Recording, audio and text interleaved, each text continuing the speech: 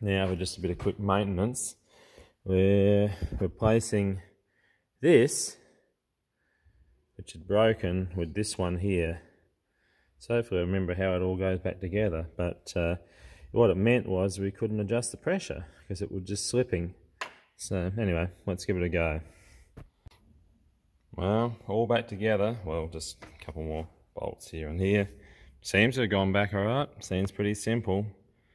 This little bit here, focus, had broken off. The little plastic thing there that measures the end stops on the pressure regulator there, and was allowing it to go everywhere. And yes, and it wasn't holding in place, so it wasn't altering. It wasn't screwing. Right, now we've got this. Finally going to empty the old water tanks here, which haven't been used. Well, I only used them once with this spray, but they were mainly used when we had the old 1,000 litre computer spray Jetstream back about 20 odd years ago and longer. So all set to empty these out and then move them for the fuel tank, for the new fuel tank. I hope, if we ever get it. Very good.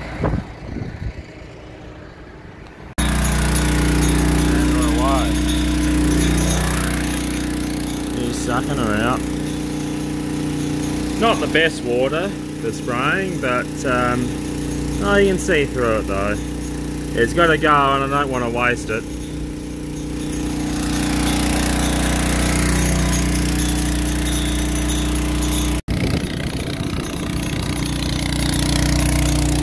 Now this one.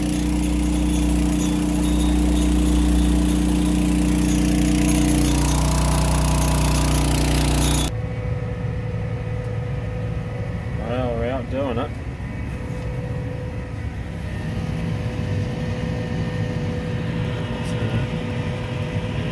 Actually, the pressure's getting better. But I'm not sure what's going on with this. A little bit to look at that once we get this bit of spraying done, whether it needs some new O-rings or a new suction hose or something. But I might be able to drop back a few revs now. It seems to be actually finding a bit more flow. Anyway, we're doing it, spraying these bloody caltrop just with some paraquat. Just burn the bastards off. Turn it all over to use esters. Not many odd melon here and there, but not worth putting any chemical specifically in for them. So we'll just see how it all goes. Also, pretty sure we won't have to spray all that area.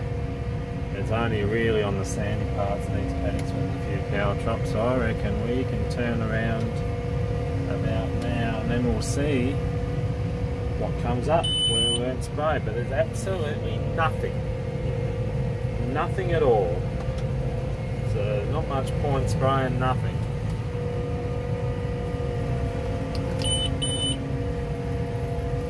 And we'll see whether we regret it or not, but I don't think we will.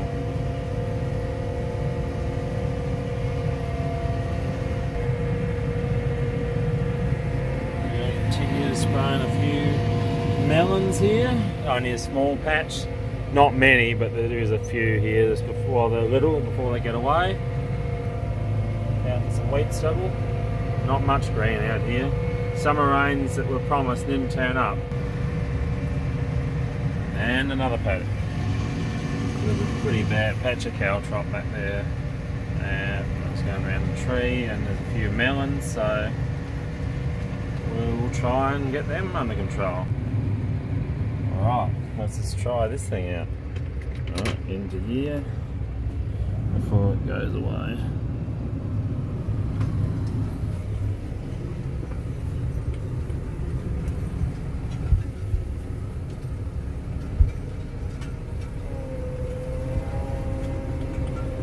Well, it obviously doesn't take much engine load. It's doing something.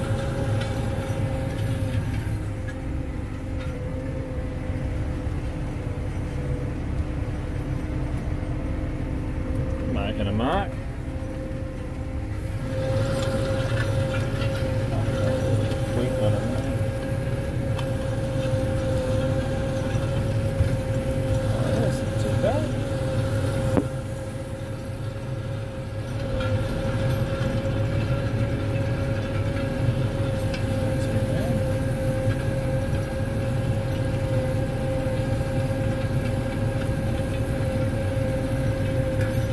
certainly doesn't use much power. Pretty easy to pull.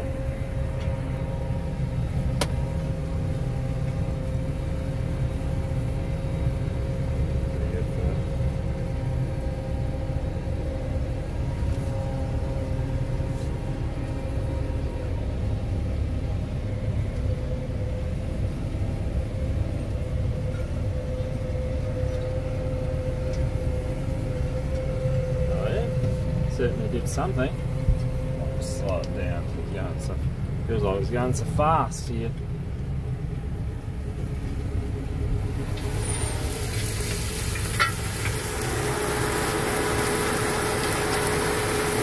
That's a International Disc Harrow.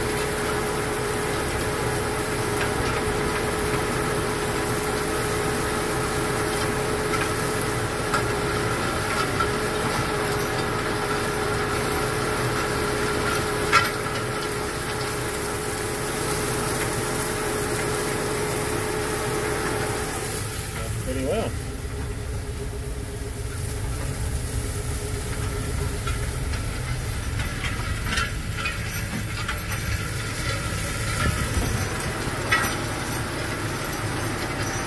Let's see if you start. Oh,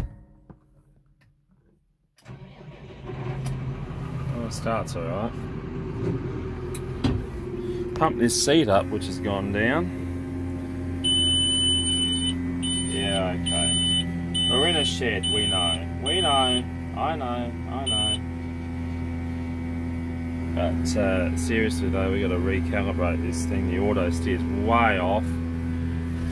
I don't know, we'll see. Fun and games.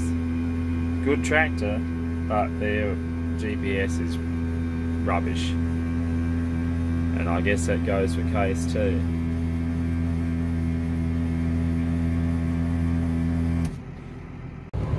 Alright, so out here just playing around with this. I haven't done a full calibration today, but I will when the sheep are out of some of these paddocks in the next few days, maybe this next week. But I've adjusted the P gain from 7 to 11, which seems to have made it at least a bit better. At least it's a bit better. It's not quite as bad. So there's that. I'm not sure it's exactly right, but at least it's usable again, as opposed to how we finished seeding when it was absolutely terrible. So anyway, we'll keep plodding along with this, but better. That's encouraging. Other than that, it's probably a steering sensor if it's not that. Anyway.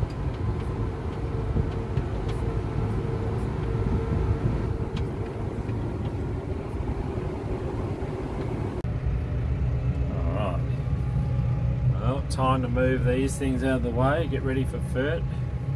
There's a map being delivered, I hope, in the next few days. So move this and the old P6. Happy days. So I'm doing this, I'm lazy, just doing this with the forks rather than hooking it on, because it will be just a matter of pick him up like that, and there she is. Don't have to do anything else. Very good. See you soon. And put on a clutch, give it a couple of revs.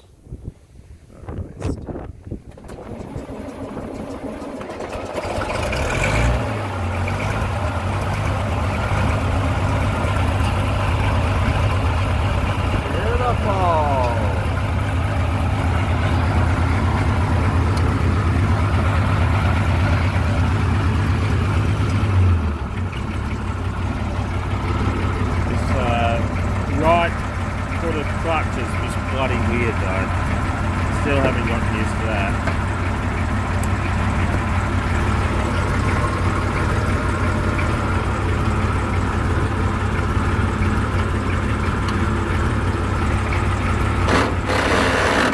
I reckon that's his work reverse.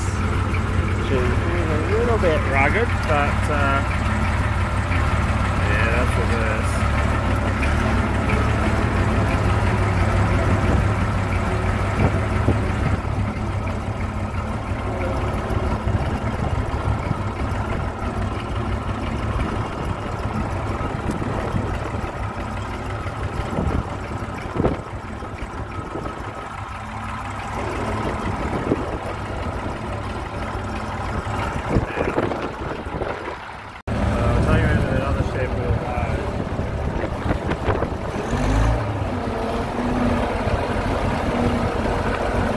transmission sounds a little bit grindy. I don't know whether that was normal.